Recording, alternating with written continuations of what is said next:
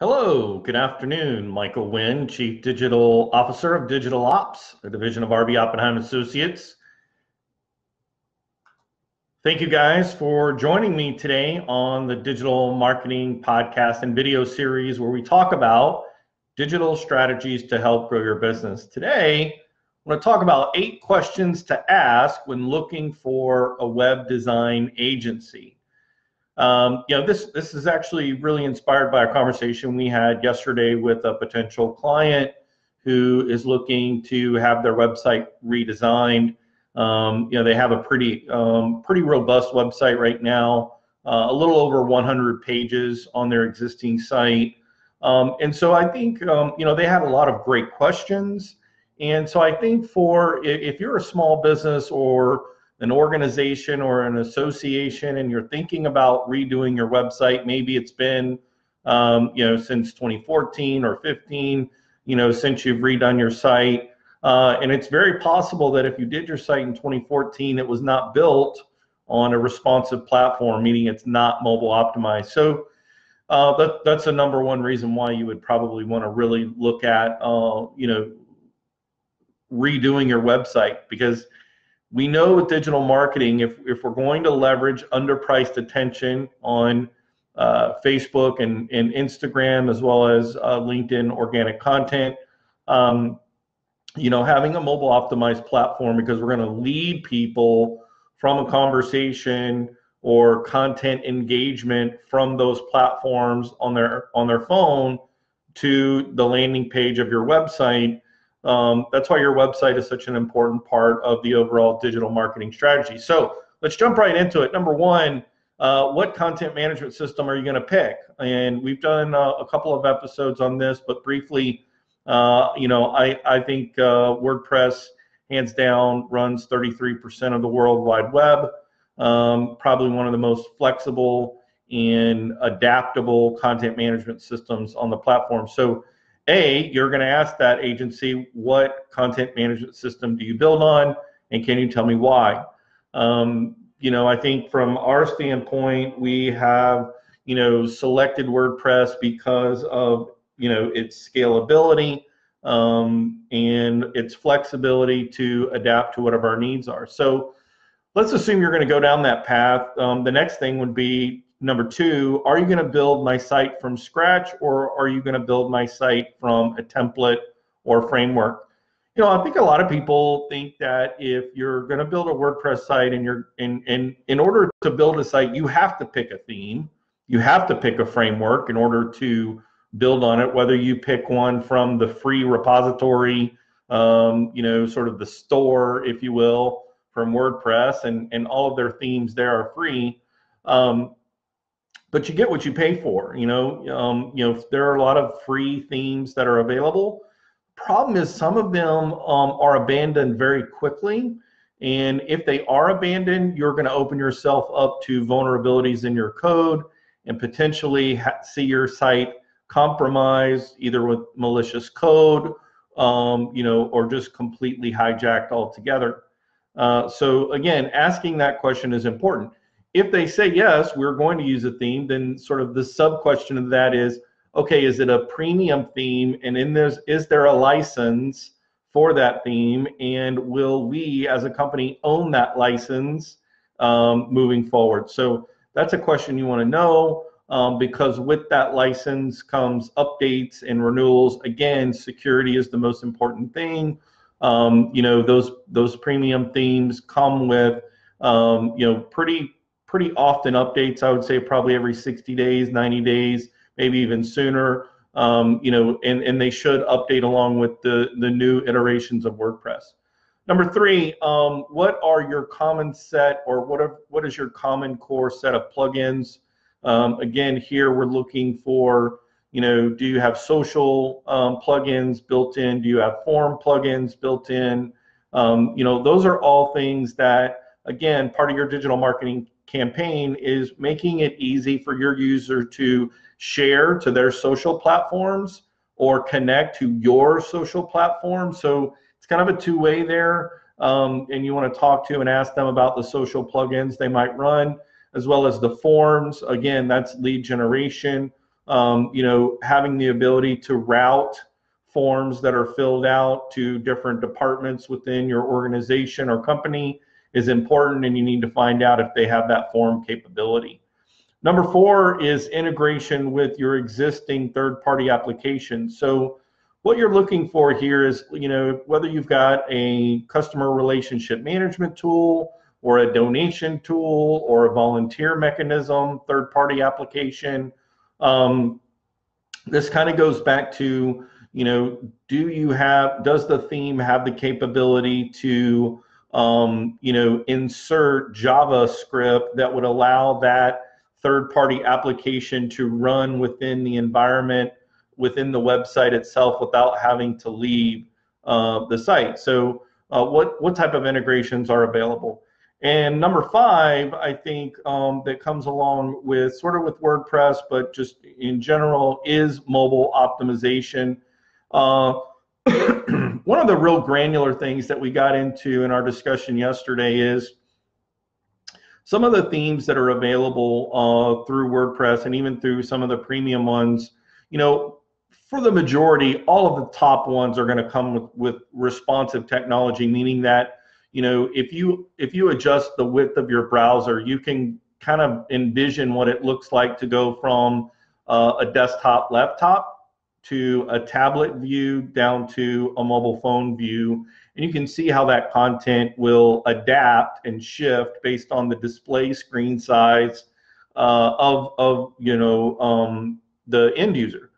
But what people don't realize is that some of the themes have the ability to literally define just with a click of a button and say, hide this particular section on desktops, and then on the next row, turn it on so that, you can have the ability to see that content on a very specific mobile device and orientation. So being able to toggle that on and off by content section is really, really important when you're trying to optimize. If you've got a very specific campaign and social is important, having that optimized is really important. Number 6 is hosting. What is your hosting solution? So some companies try to do their own hosting and acquire that separately, whether it's GoDaddy, Network Solutions, Bluehost, InMotion Hosting. The important thing is the larger your site is, the more robust plugins you have and premium themes you run. You're not going to be pleased with that cheap hosting for $4.99 a month or $5.99 a month. You're going to want to get at least a VPS, virtual private server level, or at least a mid-tier hosting plan, because these robust PHP features that you're going to want to have the best experience for your end users, you're going to want that. So don't skimp on that, and ask them, what do they have? Now, also with that comes, do they have an SSL certificate? Meaning, is that information that's filled out in a form encrypted? And also an SSL certificate is part of Google's algorithm when considering whether a site should rank higher over another, because Google wants to make sure that the web is safe, and encrypting your information when visiting a site and filling out a form is important to them. So asking them if they are going to provide hosting, will they include the SSL certificate as part of your hosting plan? And what type of backups do they offer? Do they have backup offer within the server environment? Here's something to consider. Many plans, GoDaddy and some of the others, they put a backup on the server on your hosting where you're at.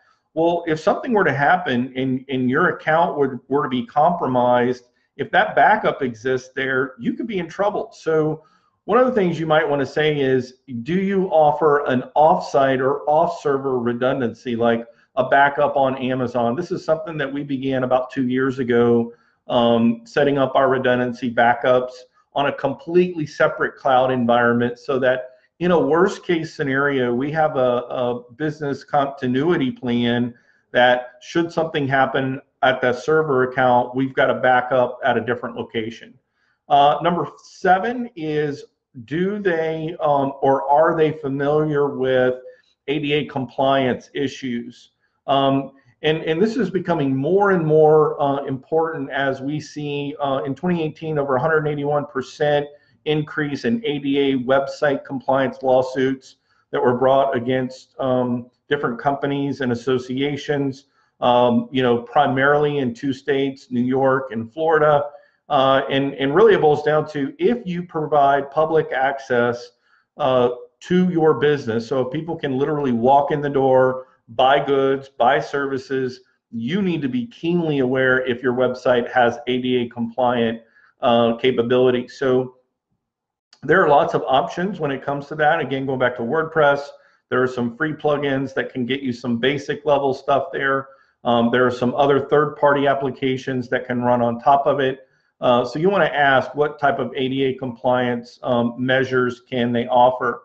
And beyond just laying on top of your site or running behind your site, educating yourself. If you're going to do the publishing of the content and updating of the content yourself, it's really important that you understand and think about persons with disabilities, because if you're uploading a document that you scanned or took a photo of and converted to a PDF, that's not going to convert. That's not going to be readable by an accessible software for someone who has disabilities. So you just need to be aware of it. So it's kind of a dual part of, having the right tools to run, but then also being aware as you're publishing content of how that could impact and potentially put your company in a risk of liability based on the content that you're publishing.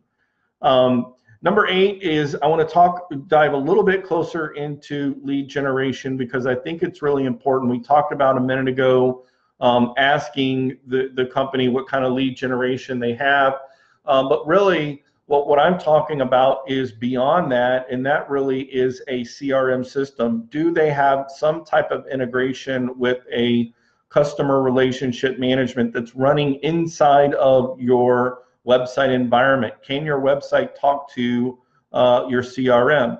One of the products that we like to use and integrate is Civi CRM, and it's a powerful customer relationship tool. It doesn't matter if you're running a Boy Scout organization or a 3,000 member association, it has the power and the ability to run complex queries, build relationships from mentor to student, or from manager to associate, and being able to have that integration within the dashboard of a single logon really does streamline your operation. So I think number 8 would be lead generation, or, if you will, CRM integration with your content management system.